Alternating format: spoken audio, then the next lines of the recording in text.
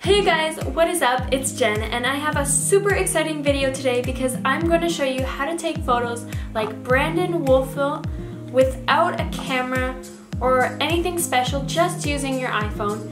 And on my iPhone it's a little tricky because I don't have that dual lens camera like the newer versions do, but I'm going to show you how to take pictures with just a normal camera without anything fancy like a special lens or anything, just with your camera, and to make them look like his photos. And if you haven't seen his photos, I'm going to show them right here. They're super cool, they use lights and lots of cool colors. And yeah, that's what I'm going to show you guys how to do today. So if you guys are interested, just keep on watching the video. Okay guys, so for the next part you're gonna need some tape, some fairy lights or Christmas lights.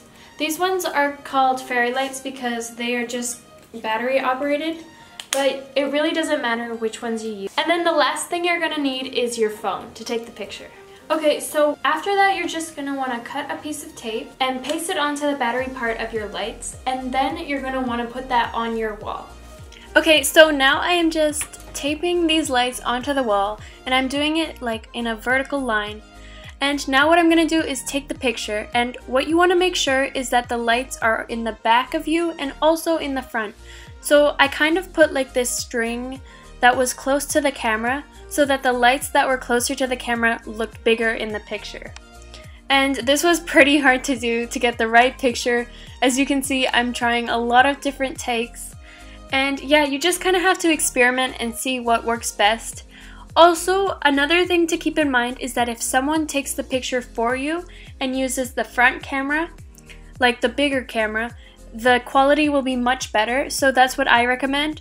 Since I was alone, I just did it with the selfie camera, but I do recommend using the other camera so that it doesn't turn out so pixelated.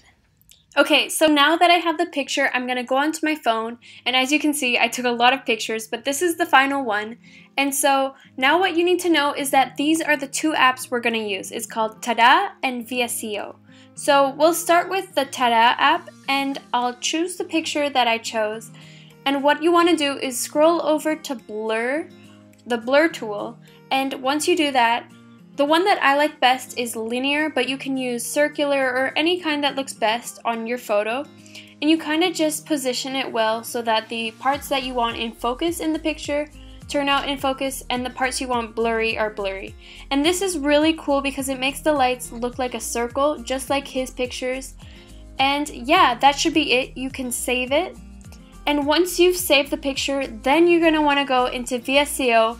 And this is when we're going to add the color to the picture. So in this part, you kind of just mess around like the other one. You just go into exposure, highlights. Also, Brandon also uses a lot of clarity in his photos, so I really suggest using that one. Also, his photos have a very low temperature, and that's what lets it be blue.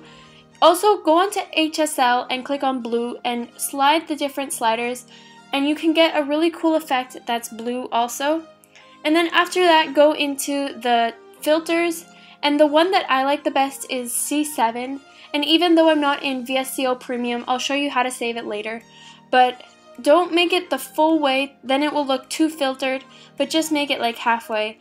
And as you can see, I went back and I went to all the different settings and I just tweaked it so that it was perfect. And finally, once I liked the way my photo looked, all you have to do is take a screenshot of your picture, and that way you can save it, because obviously I don't have VSCO Premium, but it's okay because you can just take a screenshot of your picture.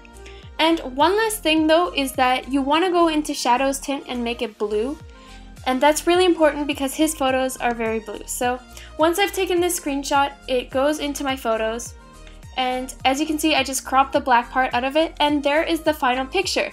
So I hope this video was helpful for you in some sort of way, and I hope you guys liked it. So if you did, don't forget to give it a big thumbs up and subscribe to my channel.